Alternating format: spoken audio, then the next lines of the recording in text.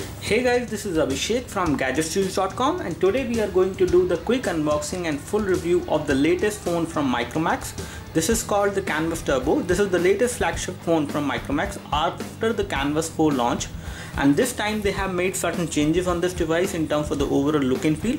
However, in terms of the look and feel, it does look like Canvas 4 as well, at least from the front side, but the back side is totally different. And we have the package with us for this device. As you can see, this is how the package looks like. Again, the packaging is also similar to the one which we have seen on Canvas 4. This device comes in two colors. We have the black blue color basically with us as of now, and this is how the box looks like. We have a lot more information in the box this time. If we take a look over the back side, we have the features of the device mentioned. So it has got a 1.5 GHz quad-core processor, and this time this is the higher version of processor which we are getting on this device. It has the same MediaTek 6589 chipset, but the processor this time is running on 1.5 GHz as compared to the 1.2 GHz processor which we have seen on Canvas 4. It does support 3G. You have 5-inch of high definition display. The resolution is 1920 into 1080. You have 2 GB of RAM, 16 GB of internal memory.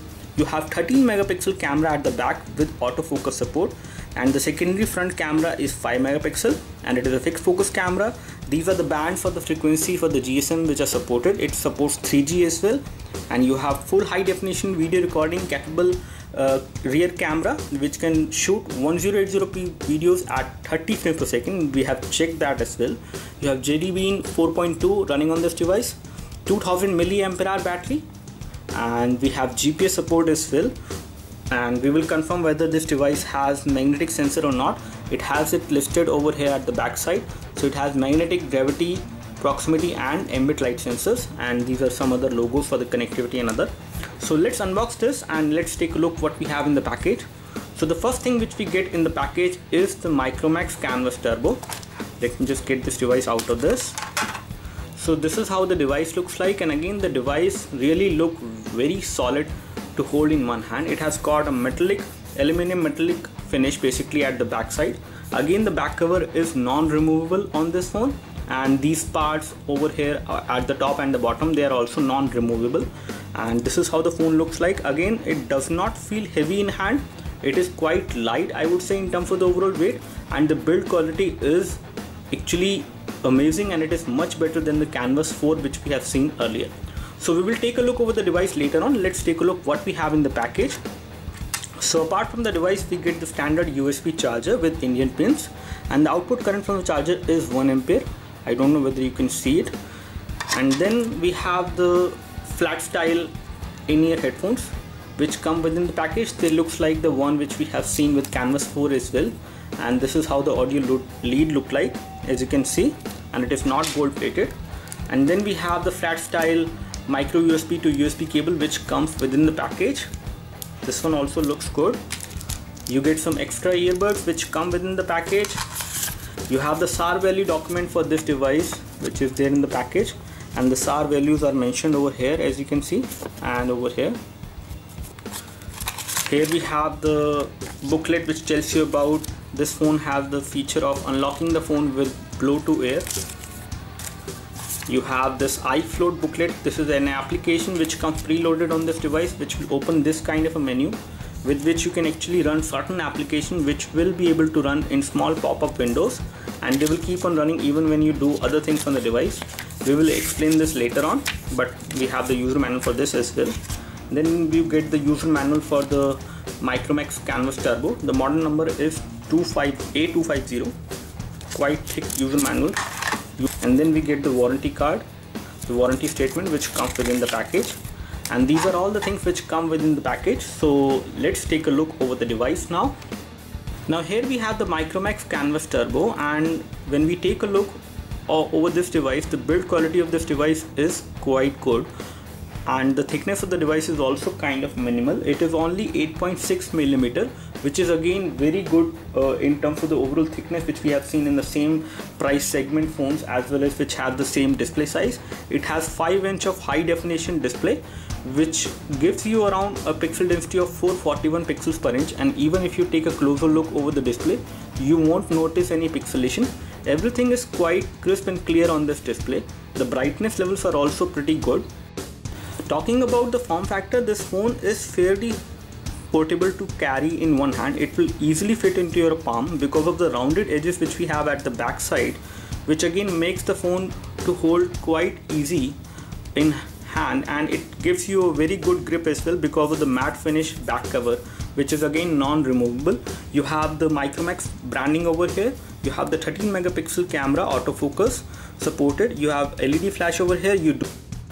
You have the secondary mic on this device as well for video recording and noise cancellation at the time of video chat. Then you have the loudspeaker over here at the bottom, as you can see, and over here you have the power button and the volume rocker, which is again, both of these buttons are quite accessible and they are metallic buttons, not the plastic buttons. So at the top we have the micro USB port for data syncing and charging. On the left side of the phone, on the edge, we see two SIM trays over here, which will accept a micro SIM, both of them, and you do have dual SIM functionality supported with the help of these trays over here. However, one of the slot will support a 3G SIM card, other one will support 2G SIM card in terms of connectivity. At the bottom we have another hole for the primary mic for voice calling. You have the 3.5mm audio jack for the headphones at the bottom of the phone, and if we take a look over the front side, we have the earpiece over here. You have the front camera, which is a 5 megapixel camera on this device. You have the proximity and ambient light sensors over here. I don't know whether you can see them. And you have an LED notification light as well over here. Now, one thing which we see as a limitation on the Micromax Canvas Turbo is the limited storage. You have 16 GB of internal storage, and out of which around 12 to 13 GB is available to the user, but you do not have the option of expanding the storage on this device with the help of the micro SD memory card. Now, once we take a look over the system information of this phone, the model number of the device is A250, and we have ARM V7 processor on this device clocked at 1.5 GHz. It is a quad-core CPU. When it comes to the display resolution is 1080 into 1920 full high definition. You have PowerVR SGX 544MP as the GPU. When it comes to the sensors, you have all these sensors on this device, including the 3-axis accelerometer sensor, proximity sensor, light, gyro, magnetic field sensor as well, which is normally missing on other Micromax phones as we have seen earlier. Rotation vector sensor is also there, gravity sensor, linear acceleration, orientation sensor, and you also have a corrected gyroscope sensor on this device. Now, in terms of the overall interface which you see on the device is almost stock Android. There is very little amount of customizations on this device, but again the overall interface is quite snappy when you go across home screen or either you go across the app drawer. As you can see, if we take a look over the notification center, it is again in the same way which we see on the Android 4.2 Jelly Bean. So let's take a look over the exact version of Android this device is running. So it is this is running Android 4.2.1 as you can see out of the box.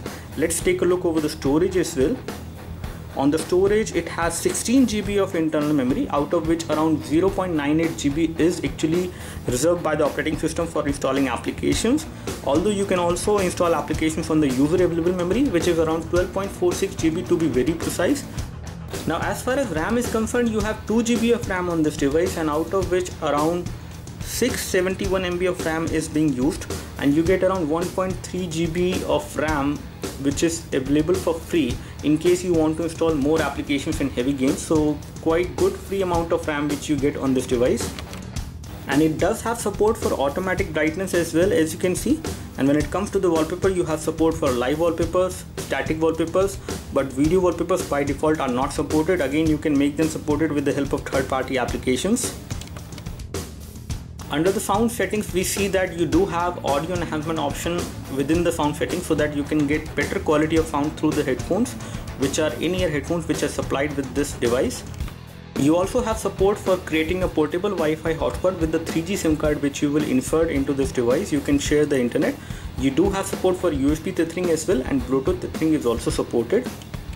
Now, as far as display is concerned, we have IPS LCD display on this device, and the display has pretty good viewing angles. As you can see the display from extreme viewing angles as well. There is no problem when you view it from right or left extreme angles. When it comes to the vertical angles, you can see the display. There might be little amount of color fading, but again you can fairly see the display from extreme viewing angles. Now here we have the phone dialer, and we do not see an option of making a video call directly from the phone dialer. However, you have the option of making the call from any of the two SIM cards, which you can easily select over here. And the messaging application which we see on this device is again stock Android in terms of the overall look and feel. However, the key size is pretty good, so you will not face any problem while typing on this device, even with thick fingers as well. In case you have, you can always type in the landscape mode as well. When it comes to the continuous input is not supported on this device. Now here we have the camera UI, and the camera UI is definitely looking different in terms of the overall look and feel. It has been optimized to make it look different. Let me just show you the quality of the front camera. So the front camera is a 5 megapixel camera, and it can do a high definition video chat, and the video feed which we are getting as of now from the front camera is also pretty good. So you can do a good quality of video chat from the front camera. And when it comes to the photos as well, you can take very good self-portrait shot from the front camera. When we take a look over the back camera, this is how the UI look like, or the view look like. Let's take a look over the settings. So as far as settings are concerned, you have face detection, you have self timer, you also have burst shot supported. Up to 99 shots maximum can be taken at once. The picture size is 13 megapixel maximum. And when we take a look over the other options over here, we do have different modes supported, including HDR mode. Panorama mode is also there. You have scene detection, and you also have smile shot supported. You can also apply different kind of animation on the photos with the GIF animation mode, and you do have 3D panorama mode supported on this device. You have an object removal mode as well, which is a part of this camera UI. So if we take a look over the settings for the video camera, you do have the option of recording the video in time-lapse interval. You can set the video quality. It is set to fine, which will record a high definition video at 1080p. And so let me just take the photo of my iPhone 5 as of now, and we are taking this photo in an indoor room with some artificial light. Let's find out how the photo look like when we take the photo from the rear camera on this device. It does have tap to focus. It takes like 1 second to focus. And when you take a shot like this is how it is going to look like. And the photo clarity, especially in low light, is pretty good in terms of the details, and the colors are also looking good, as you can easily notice in this particular photo which we have just taken. We have also taken some other shots from this camera, from the rear camera, in low light as well as daylight. And now we have just loaded our website into the stock Android browser which we get on this device, and it does give you tab browsing option as well.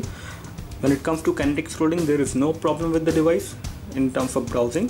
You do have pinch to zoom supported, and it is quite fluid as well. Not very smooth, I would say. Double tap to zoom does work, as you can see, and panning is also supported pretty easily. You can do the panning as well in case you need to. When it comes to playing YouTube videos within the web page, you can play them within this browser. Now on Quadrant, we have got a score of 4697 for this device, and this device is run above all the other devices in terms of comparison. And we have the detailed score as well for the CPU, memory, input output operation, 2D and 3D. And the score which we have got on AnTuTu is 11308 for this device. When it comes to the ranking, this device is ranking in between HTC One X and Samsung Galaxy S2. Now the score which we have got on NinaMark is 33.8 FPS, which is again not a very good score, but this device can play heavy graphic intensive games like Frontline Commando D-Day, Modern Combat 4 and Nova 3 as well. But there will be slight graphic lag some of the time whenever you are going to play these games, but still this device can play those games. The gaming performance of the device is not too good, I would say, but it is pretty okay.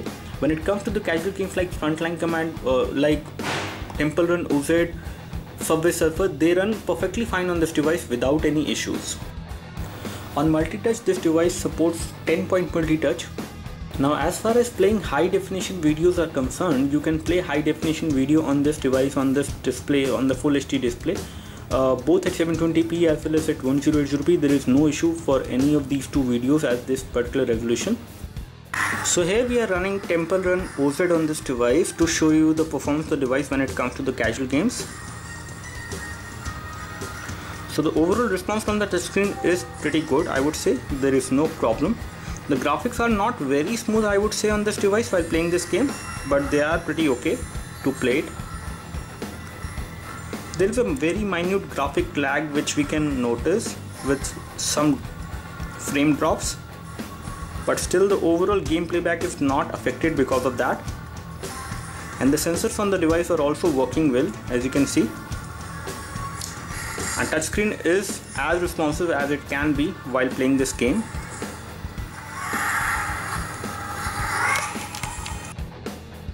Now, one graphic intensive game which we are going to play on this device is Frontline Commando D-Day, and let's see how does this device handle this specific game.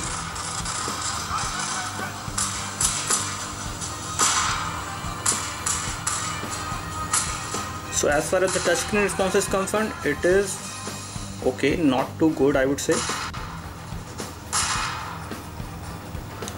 but it is not as smooth as we have seen on other phones. And the problem here is not the device, it is actually the display. The display is full high definition on this device, and the overall graphic performance with that particular resolution with the current GPU is not too good. So the overall gaming performance is affected, especially for the graphic intensive game which we have seen till now. Apart from that, the device is pretty good in terms of the overall performance, and for casual games as well it is pretty good. Now when it comes to the video player which we get on this device, you get the same kind of video player which you have seen on Micromax Canvas 4, with all these features like locking the display whenever you are watching the video. You can stretch the video in case you see the black bars above and bottom. You can always watch another video as well while playing this video. You can play another video as well, as you can see. You also have the pause on look away feature supported on this device. You can enable it from here, and you also have these features supported like increasing the volume by swiping a finger like this, and you can increase and decrease the brightness of the display when you are watching the video like this. You also have this iFloat tray which you can always launch, and once you launch this, it will open these applications for you, the shortcuts for messaging, for going to the settings, for the video player, for the browser, and for the phone dialer. So you can actually launch these applications from this iFloat tray which will be there on the device. Once you launch it, you can directly launch the video player, and you can launch the video player like this. Even when you are dialing a number, you can actually watch the video, and you can also launch the browser as well this way. So once you tap over here, you can actually launch the browser, and this way you can do a lot of things on the device by launching these applications within the pop-up windows. Like when it comes to some pre-installed application which you will get on this device, you get a large number of pre-installed applications including Google Chrome which will come pre-installed. You also get some applications from Micromax including Fruit Devil. You have Game Hub. You have other applications like some other games which come pre-installed. You also have some Micromax related application including the M unlock which you can enable, the voice unlock or the blow air to unlock which you would like to see in case you want to enable it. And you also have the wireless input application which will allow you to connect a wireless Bluetooth keyboard with this device in case you want to type it on this device with an external keyboard. Now when it comes to OTG support, you do have on-the-go USB supported on this device. As far as the feature is concerned, you can connect a flash drive like this with the help of an OTG cable. However, the OTG cable does not come within the package, but once you connect it, it will detect the flash drive like this. And once it has detected the flash drive, you can actually play movies, songs from the flash drive. Again, this device does not have the support for the micro SD memory card, so this feature will come handy most of the times in case you don't want to load a movie onto this device whenever you are traveling. You can load them in a pen drive like this, and you can later connect them with the help of OTG cable and play the movie directly on this device. Some extra gesture related features which we have on this device, we have the same kind of gesture features supported on this device as well as we have seen on the Micromax Canvas 4, including the proximity unlock. You can make the device silent whenever you are getting a call. You can flip the device like this on a table and it will get silent. You can also flip the call to the upside speaker. You have all these other features including the proximity answer phone, proximity dial phone, proximity incoming call, so that you can actually move the device close to your ears to pick the call. So we will again showcase all these features in a separate video. As far as widgets are concerned, we do not see any customized widget which has been specifically designed for this phone. We see all the stock Android widgets which are there on the device. And you do have GPS navigation supported on this device. That means you can use this device for GPS navigation. For that, make sure you have enabled the GPS satellite options, and under GPS satellite options, make sure that you enable the GPS EPO assistance and assisted GPS on this device before you can use this device for navigation. And unlike other Micromax phone, this device has a magnetic sensor as well, so that it will give you a precise information when it comes to navigation. So navigation is going to be better on this device as compared to other Micromax phones. The overall battery backup which we have got from this device is around 1 day most of the time during our review. And the battery which we have on this device is a non-removable battery, that is a 2000 mAh battery, and it gives you around 1 day of battery backup for normal usage. In case you are a heavy user, in case you watch a lot of videos, you play a lot of heavy games, then this device won't give you around 1 day of battery backup. But again, you can optimize the battery backup in case you install some power saving applications. Now in case you don't want to see this floating tray, you can always hide it by tap and hold over this icon, and this will automatically get hidden. So as you can see, it has been hidden. As you can see, we are running a YouTube video from our channel as of now, and this video is getting played in high definition format, and it is playing in full screen without any issues. I cannot notice any black bars on the left or right or from the top and bottom. And let me just increase the volume as well, so that you can get an idea over the overall sound quality and the loudness of it as well.